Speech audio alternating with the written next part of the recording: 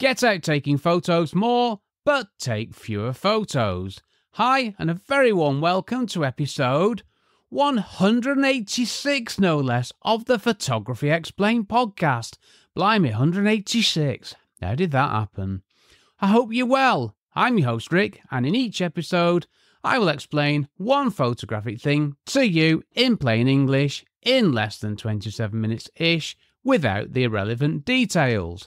I'm a professionally qualified photographer based in England with a lifetime of photographic experience, which I share with you in my podcast. Okay, so here is the answery bit. Get out more and take photos, but take fewer photos. This will help you take better photos. It really will. Getting out more and taking photos gives you lots more opportunities to create new stuff.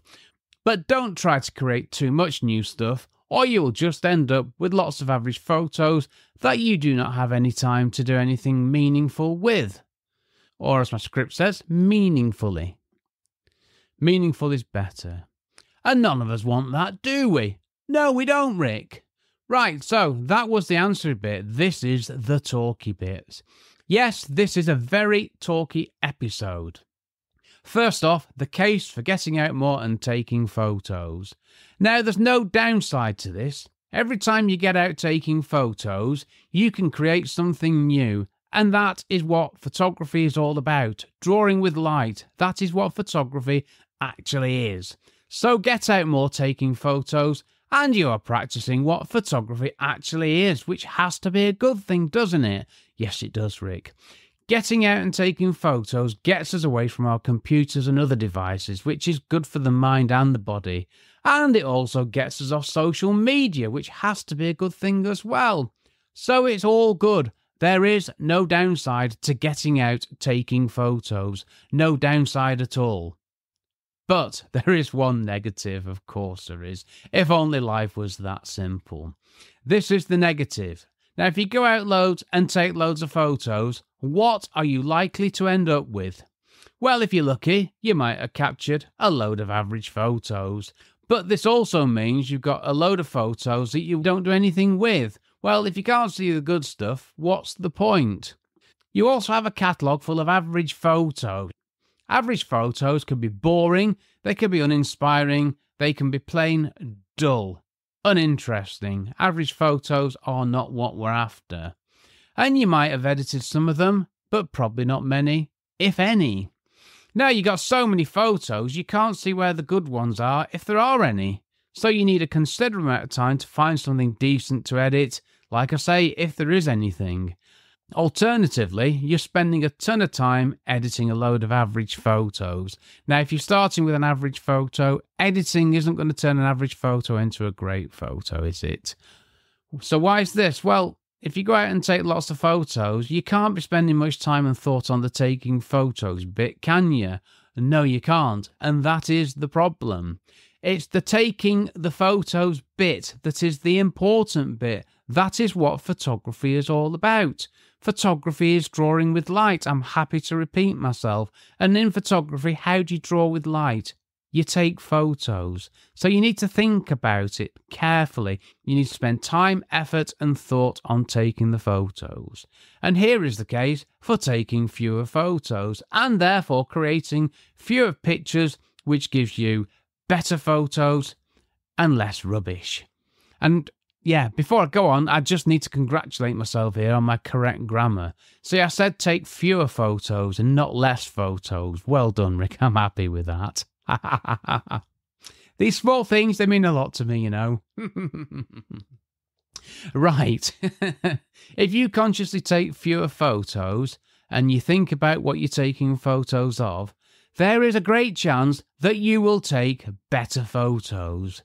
If you take fewer better photos, you are not cluttering your storage space with rubbish. Nope, your hard drive will thank you, and you'll have less wear on every memory card that you possess. See, everyone's going to thank you for taking fewer photos. And if you take fewer photos, you can see the good stuff. And this can massively increase your enjoyment of digital photography. There's something horrible about having to trawl through a load of rubbish trying to find a good photo. And what this also means is that no longer will you be out there photographing everything and anything without any thought. Okay, so I just want to fly back to the last episode. Just remember this thing that I said, which is this: how my one photo rule can help you. Don't worry, I've rewritten this. It's different from the last episode.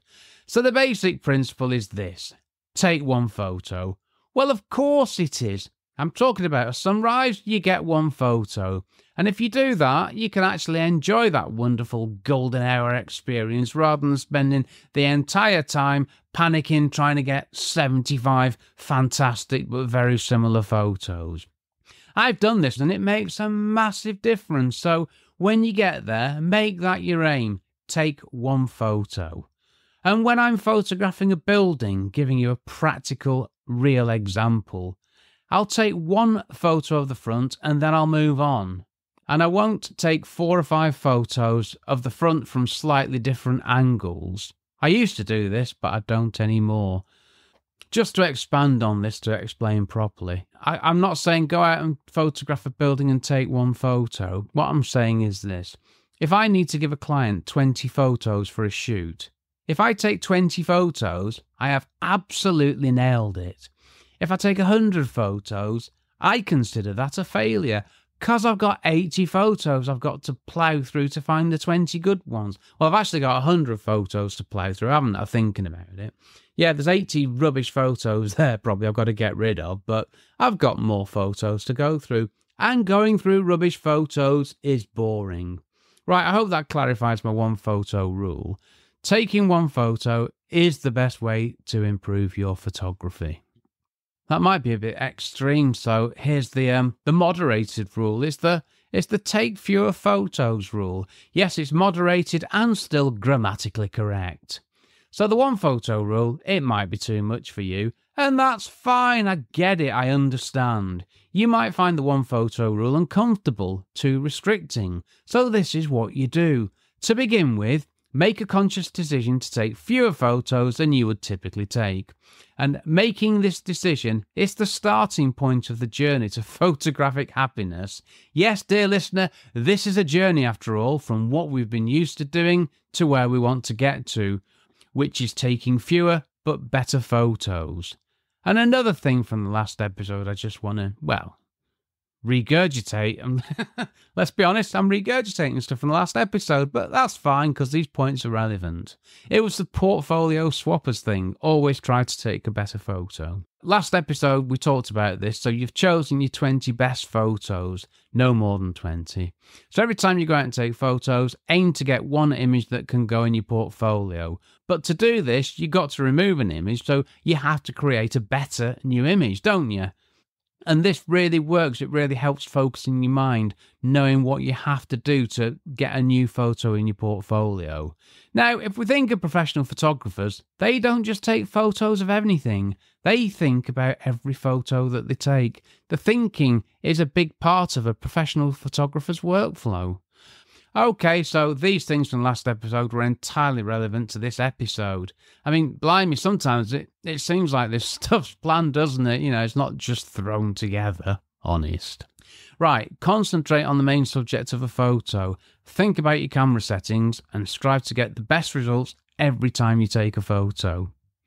Yep, that's what you need to do. It's all about thinking about taking better photos. That's your number one priority. And I hate the term number one priority because priority is meant to mean priority. There's only one. There can't be two. I think that goes back to the origin of the word, but I'm waffling there, aren't I? Shut up, Rick. Right, what if I use my phone to take photos and not a camera? Well, it's even easier to take loads of rubbish with our mobile devices, isn't it? Because they're so easy to use and they're always with us. I know it's easy to take loads of rubbish photos with digital cameras, but it's much easier with phones, isn't it? Phones have worsened the problem. Now, that's not a criticism of smartphone cameras, far from it. They are amazing things. But they have removed the deliberateness of taking a photo. That conscious act of stopping, getting your camera out and taking a photo. Now, phones have transformed photography into something else altogether. Again, it's not a criticism. I'm not saying, oh, phones are bad, we shouldn't be having them, throw them all out and let's stick with film cameras from the 1780s or something, or 1840s to be more accurate. No, it's the natural evolution of photography made possible by advances in technology. I get that. I just want people to know that there is more to photography than taking endless, thoughtless photos with our phones. There is a much more considered, deliberate, thoughtful part of photography that people who've gotten into photography with the phones might never know about. Well, not unless they listen to me. So this is what you need to do. This is good. This is something I came up with, which I'm quite happy with. Do this. Create a folder on your smartphone. Yep, I've shoehorned the term in nicely again. I don't like the term smartphone. I think it could have been binned 10 years ago because phones aren't just smart anymore, are they? Oh no, they're much more than that. Sorry. Excuse the digression. Create a folder. Call it My Portfolio Important. And then add your best photos taken with your phone one at a time. And love them, appreciate them, edit them, value them, and nurture them, because these are your portfolio in its building phase. Now, you might want to think of these like an old school photo album. It's a place to put your best photos and actually look at them. Or you could go crazy and create a photo book out of them. That's well worth doing, and I recommend it to anybody. Why not give it a try? Get your photos out of your camera roll, off your phone, and into a book. It's a great way to appreciate your photos. And there's something about having a book, having actual photos that you can hold and look at and touch. There's something about it which digital has not and never will replace, in my opinion. But it's the best photos that you take. You're not chucking loads of rubbish in there. Remember, your portfolio is 20 photos and no more. So when you take a photo that you think's one of the best that you've taken, just put that one photo in there. That's all you're doing, okay? Right, short episode this time. I'm already on to what do I do? Well, I bang on about this stuff, don't I? But I bang on about this stuff for a reason. I want to encourage everyone into photography to get out more taking photos, but also to take fewer, better photos. And I include myself in that. I need to get out more taking photos because it's good for the soul and, of course, the portfolio. Yep, I need to do this as well. I'm not pointing a finger at you here. I'm pointing that finger straight back at me. Okay, so this is what I used to do. I used to take loads of photos with very little thought. I'd download them onto my computer. I'd have a quick look at them. I'd be disappointed. I wouldn't edit any of them. And then I'd go out and do the same. And I'd do this over and over and over. I'd repeat this again and again and again. And every now and then I'd edit the odd photo, the odd decent image, but as the photos were taken with so little thought and were so average at best, I got disillusioned. There's only the odd decent image, and they were obscured by a load of rubbish. So I probably consoled myself by just buying more gear. I thought that was what I needed. Of course it wasn't. It's not the answer. What I needed to do was to stop and think what I was taking photos of. And that will apply forever and a day. This is something that we need to carry with us going forwards every time we take a photo. These days, I think before I press the shutter button. I try to take great photos, not just good photos, average photos, rubbish photos. Image quality is my priority. It's not quantity. And the best photos I've captured, they have all, without exception, they've had thought behind them. That's without exception. I have never, on the fly, without thinking about it, taken one of my best images. It's just never happened. And when I talk about taking time, it doesn't mean spending a lot of time. It doesn't have to be a huge amount of time. It can be a quick process. The thought processes can be quick. It's just a conscious thing that you do before you take a photo. I'm not saying you have to spend 5, 10, 15, 20 minutes doing this. No, just think before you take a photo. And before you take a photo, spend time looking. Walk around and look. The two superpowers of photography are walking and looking and thinking. That's 3, isn't it? I've written loads of articles on this on my blog, which you can find on my other website, which is rickmcavoyphotography.com. Well, if I can't plug myself here on my own podcast, where can I? Okay, moving on. My survey on phones and cameras. Yeah, I set up a survey on this subject, and I'd appreciate if you completed the survey, which will take 2 minutes and no more. Just head over to photographyexplainedpodcast.com/survey 2024. I'm going to pick up the survey results in a future episode, so thanks in anticipation for your assistance with this. Okay, some thoughts from the last episode. Well, take interesting photos. Makes perfect sense, doesn't it? But how many times have you pressed the shutter button and not taken an interesting photo? I've done it loads of times. There's no... It's all right, we're in this together. I've taken thousands of rubbish photos. And I can say that with some authority because since I wrote this episode and before I recorded it, I had a look in my Lightroom catalogue at how many photos I hadn't edited, and out of the 80,000 photos, there's a lot I haven't edited. It's a lot. I haven't got an exact number, but it's probably at least half. So I have potentially on my hard drive and being backed up to the cloud 40 to 50,000 rubbish photos. And no, I haven't got the time to go through them all and delete them. I have the confidence to do that. I'm more than happy to do that. It doesn't faze me to delete them all. Just a time thing. I've got other time priorities, like recording this splendid podcast, of course. Another great question. If I take this photo, will I be bothered to edit it?